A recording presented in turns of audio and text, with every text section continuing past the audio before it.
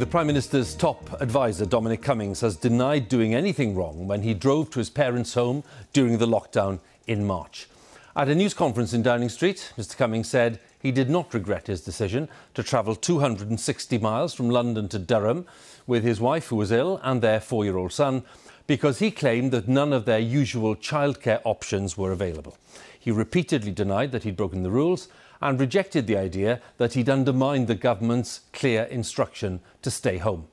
Well, tonight the Prime Minister reaffirmed his support for Mr Cummings, but said he did regret the confusion and anger that many people felt.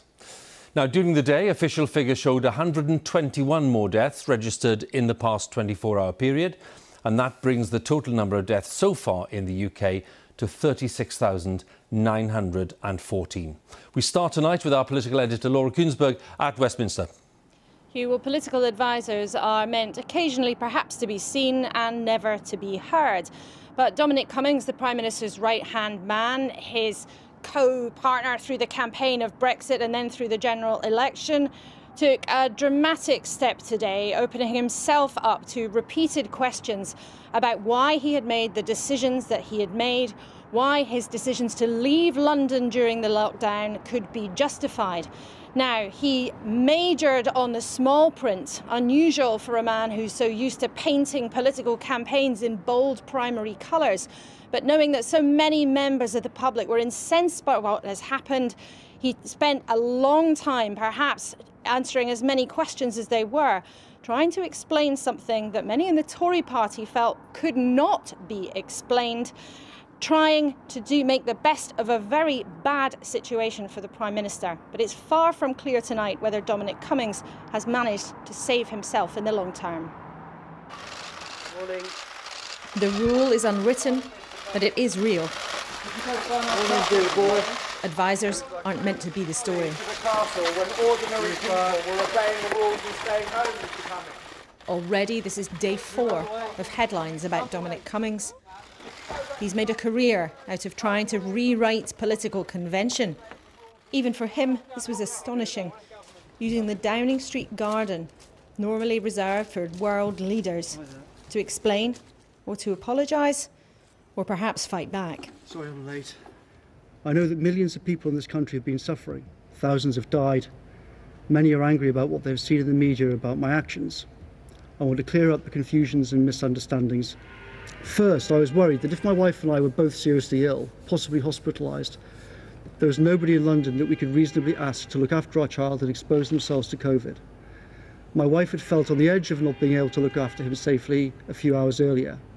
I was thinking, what if the same or worse happens to me? There's nobody here that I can reasonably ask to help.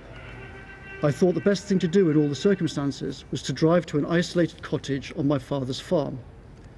At this farm, my parents live in one house, my sister and her 2 children live in another house, and there is a separate cottage roughly 50 metres away from either of them.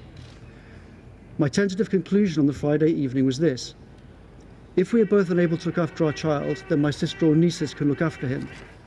I did not ask the Prime Minister about this decision. He was ill himself and he had huge problems to deal with. Every day I have to exercise my judgment about things like this and decide what to discuss with him. I thought that I would speak to him when the situation clarified over coming days. On Sunday the 12th of April, 15 days after I first displayed symptoms, I decided to return to work.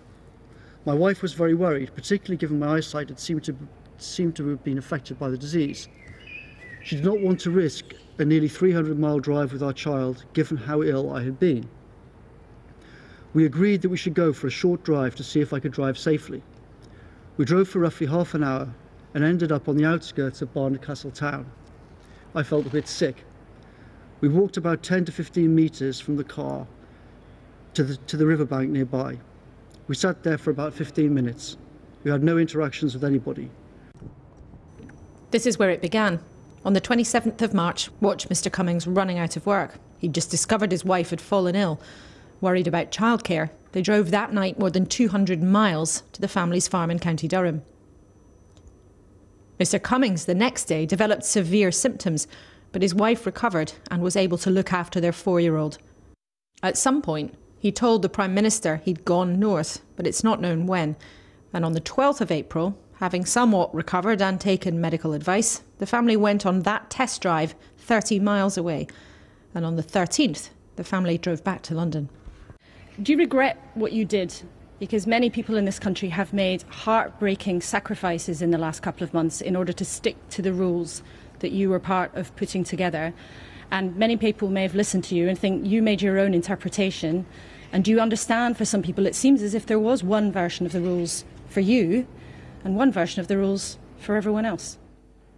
No, I don't regret what I did. As I said, I think reasonable people may well disagree about how I thought about what to do in these circumstances, but I think that what I did was actually reasonable in these circumstances. Will the public tolerate his reliance on the small print? Walking away, did he believe his explanations have got him off the hook? His boss wanted to make announcements about the next stages of easing the lockdown, but while he might still have looked unfamiliar with the details, he had to defend him still. Good evening. You knew your chief advisor had gone against the spirit of the lockdown rules, whether driving 30 miles to a local beauty spot when he was in County Durham, supposedly to test his eyesight, or not self-isolating straight away when his wife had symptoms. Dominic Cummings would not express any regret about any of that this afternoon. Do you? I didn't know about any of the arrangements in advance. We had a brief conversation in which I think Dominic Cummings mentioned where he was. But I have to tell you, Laura, at that particular stage, I had a lot on my plate and really didn't focus on the matter. And I do regret the confusion and the anger and the pain that people feel. I really did want people to understand exactly what had happened. And so that's why we had the statement and the very extensive questions that we did today. The Prime Minister standing by his advisor, famed and feared for believing that rules are there to be broken. Time to go. That's always come with big political danger for Dominic Cummings.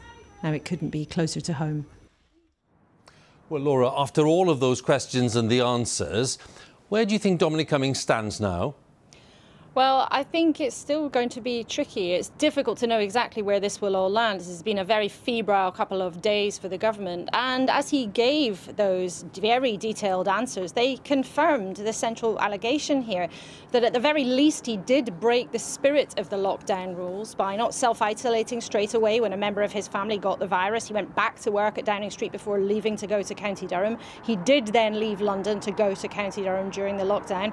And he did then later on take this trip supposedly to test his eyesight, a 60-mile round trip at the time when the country was being told again and again to stay at home. Now, he has provided repeated justifications of why he thinks he was an exception to those rules. He says it's there in the black and white. But many of his critics will tonight say, and are saying privately, and a few of them publicly, that actually that is the very problem with Dominic Cummings, is that he has made a career out of believing that he is the exception to the rule, and that's why he's become damaging to the Prime Minister. So let's pick up on that point that you underlined there, which is, the attempt today and yesterday, really, to kind of draw a line under this as far as the government's concerned. Are you saying tonight that they have done that, or that we're still not sure? I think it's a big question mark, Hugh, frankly. I mean, there is a sense that this statement and him getting those answers out there, which quite easily he admitted he should have done a couple of days ago, there is a sense that they might have started to cool some tempers on the Tory backbenches. You remember some Tory MPs out there saying that he should quit, many more of them privately, and some ministers very unhappy at what might have happened. But we are, remember, in this strange and serious national moment. Public opinion is understandably, for a lot of people, very angry about what's happened here.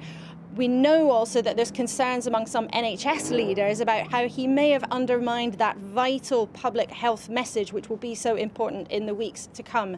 So in Downing Street, there is a bit of a sense that they might have got him out of the woods. But I think there's no realistic proposition that somehow tomorrow morning no one will be mentioning this at all. Laura, once again, many thanks. Laura Kinsberg there with the latest at Westminster.